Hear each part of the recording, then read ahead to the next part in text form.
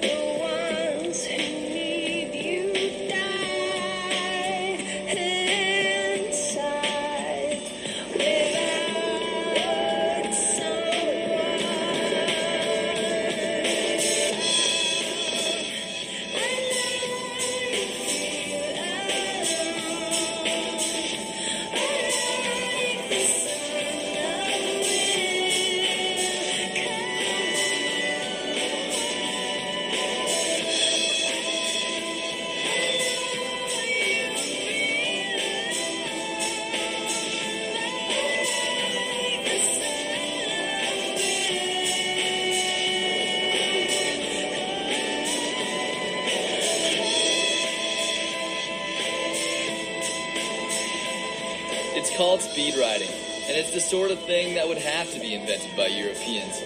Because you need the mountains like this to come up with the idea, and because you'd probably get your pass pulled for even thinking about it in the States.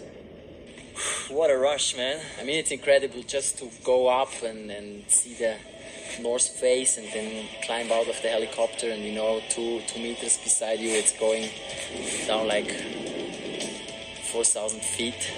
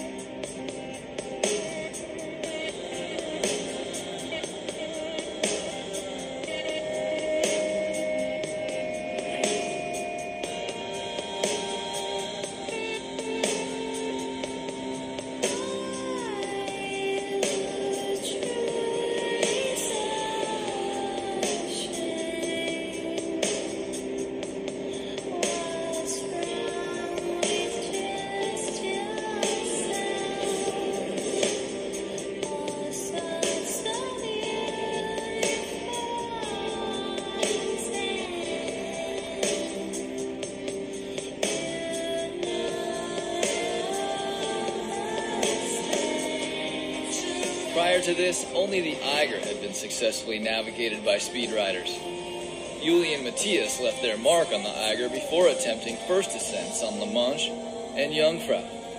Strictly speaking, this was some sort of record. But in the Alps, for riders like Uli and Matthias, it was all in a day's play.